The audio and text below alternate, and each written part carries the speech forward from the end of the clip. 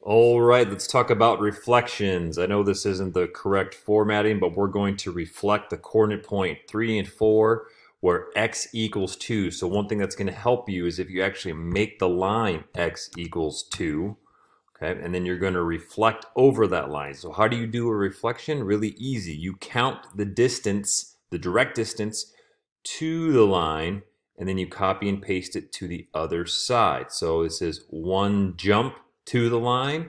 So I'm going to one jump one more to get over here. And what is that corner point? That is 1 and 4, it looks like. There we go. Reflected. Okay, it's a perfect reflection. Both the blue dot and the red dot are the same distance from the reflection line. That's it. That's how you do reflections. If you don't draw the reflection line, it's going to be pretty hard to reflect the coordinate point. So I'm going to do a completely new one here really quick. All right.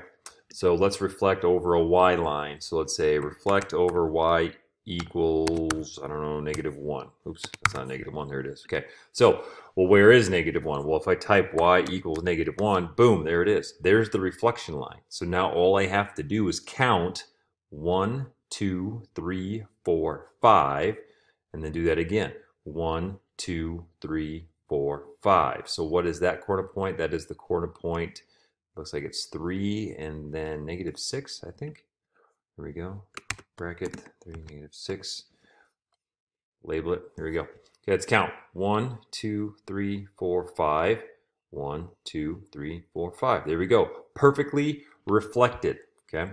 So the thing that's kind of tricky is to actually make the reflection line. But if you're doing it on Desmos or if you're doing it on grid paper, then just make the line, graph it, and then you're going to win pretty quickly. So the nice thing about Desmos is that all you got to do is just kind of copy the equation. Boom, there's the line, and you can reflect it really quick. So just to go for style points here, I'm going to reflect both of these coordinate points. I'm going to reflect both of them where, I don't know, x equals 0. Well, where does x equal 0? Right here, x equals 0. Oh, that's just the y-axis. Okay, 1, 2, 3, 1, 2, 3. So right there is going to be the coordinate point -3 and 4. Okay, that guy's reflected.